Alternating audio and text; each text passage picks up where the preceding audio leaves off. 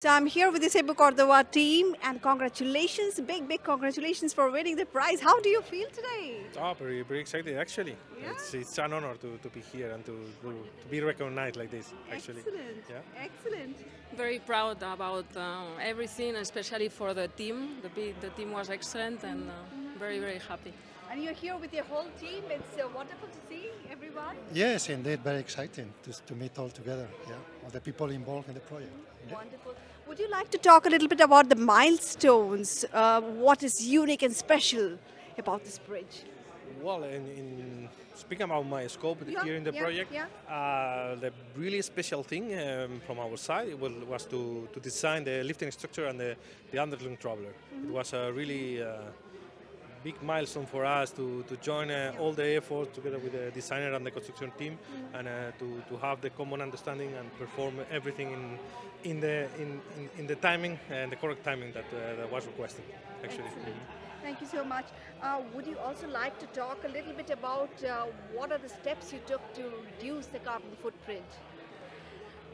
That's a very good question. So about the carbon footprint, there are many things that we did. For example, the mix design with silica fume, 30% content. Okay. Reducing the quantities by value engineering, that's as well, no? Piles lengths and the pile caps, reduction of the volume. And as well, we were planting mangroves, so that was as well a good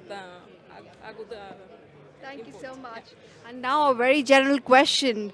What do you think is the role of IABSE in this, in bringing together academia, practitioners, together in this field of structural engineering? No, I think it's a very nice place to meet all the groups involved in bridge development. Yes. So from designer, contractors, academic researchers, that's very important. And the Cebu project is actually an example because all these groups have been involved. Yes.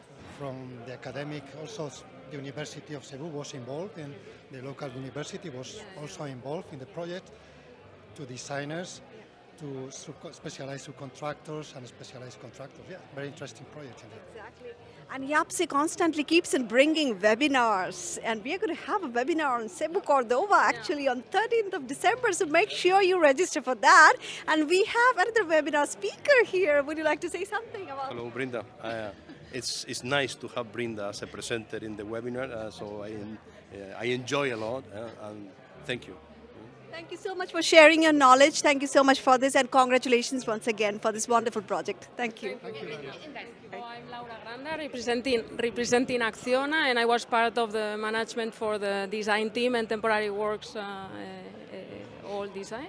So here we have, who is Okay, my name is Javier Muñoz Rojas. I'm from the design team from CFC, and we work together jointly with Acciona design team and also specialized subcontractors. I'm very happy to be here. Muchas gracias. I am with David. Sorry, Okay, no, David, represent you them. go, no? Okay, whatever. So we represent IABSE. So we did all the engineering detailing of all the piles, and as David said, we are not watchmakers, but in Cebu we were watchmakers for this small detailing.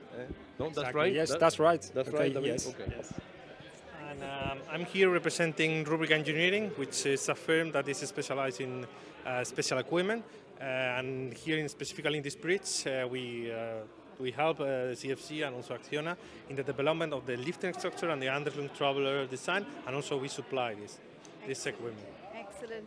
And of course, there are many others that are not here. Okay, an excellent team by a lot of parts, stakeholders. I mean, our construction team, the client, and the owner. So it was an excellent team and an excellent,